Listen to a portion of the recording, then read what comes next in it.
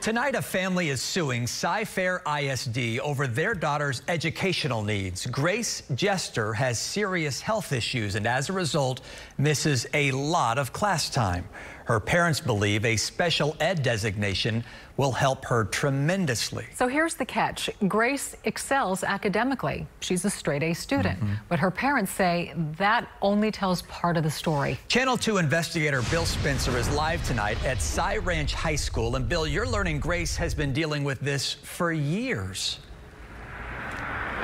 Chris and Dominique, that's exactly right. The fact is that young Grace has been battling severe physical problems since she was a baby, and those problems cause her to miss a ton of class time. For that reason, her parents say she deserves and has a right to be designated a special education student. At least 7 doctors say she deserves that as well. But so far, Cy-Fair ISD has said no. She's getting enough help already. It can either be 0 or it can be MA. Sitting at her computer, 17-year-old Grace Jester looks like any other Cypress Ranch High School student. This is physics. Right now we're working with forces and kinematic equations. In fact, Grace is an exceptional student with a 6.7 grade point average, a stellar class ranking, and she's a member of the National Honor Society. But that's only one part of Grace's story.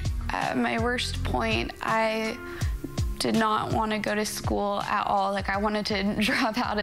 I can't remember a time that I haven't had a headache. So every day I'm just exhausted and in pain.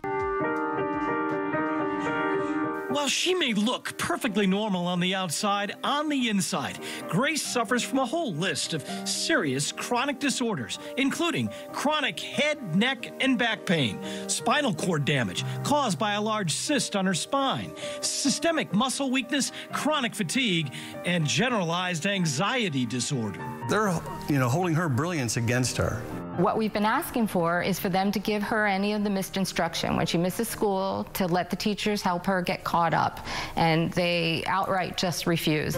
For years now, the Jesters have been fighting Cy-Fair ISD to have Grace classified a special education student so she can get special one-on-one time with her teachers to make up for all the class time she misses. Student attendance history. In 2019, how much school did she miss? Grace missed 41 days. Grace misses so much school, her parents want the district to make that up to her. But so far, Cy-Fair has refused to grant that special education designation to her. Channel 2 Investigates has asked Cy-Fair officials for an interview, but they would only send us a statement. It reads, Grace has been identified by CFISD as a student with a disability and has received accommodations under Section 504.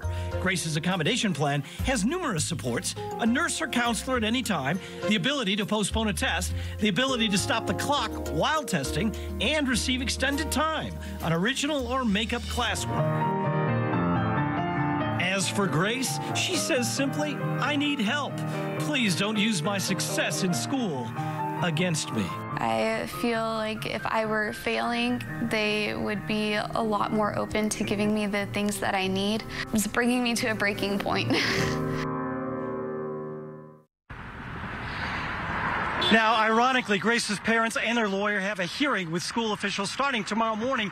Now, if you are going through a similar battle with your school district over your child, here's what experts say you need to do. You need to request in writing a special education evaluation for your student.